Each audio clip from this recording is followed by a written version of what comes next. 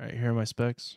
3070 Ti, 8 gigs of VRAM, 32 gigs of RAM at 3200, 5800X, just default speeds, no overclocking, no undervolting, just default.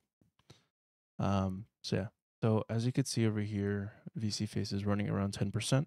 This will jump sometimes depending on the model you use or depending on how much stuff is going on. For me, very simple model, purposely done so that I don't have too much utilization on my GPU.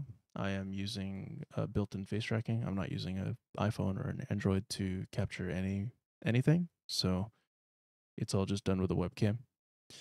So in this actual VSEEFACE itself, getting better performance can usually be done by simply disabling anti-aliasing, having the window from either 1920 to 720. Try not to go any lower than that.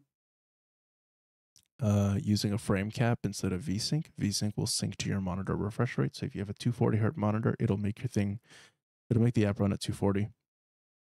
Lock it at 60, especially if you're just streaming or recording in 60. Using spout image capture, this one actually helps performance a lot, surprisingly.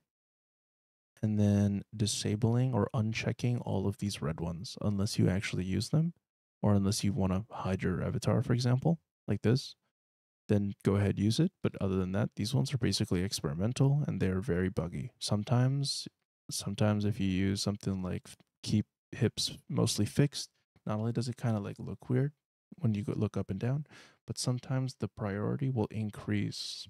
So like from like 15%, anywhere from 15% utility to 20% utility, it'll just go crazy sometimes.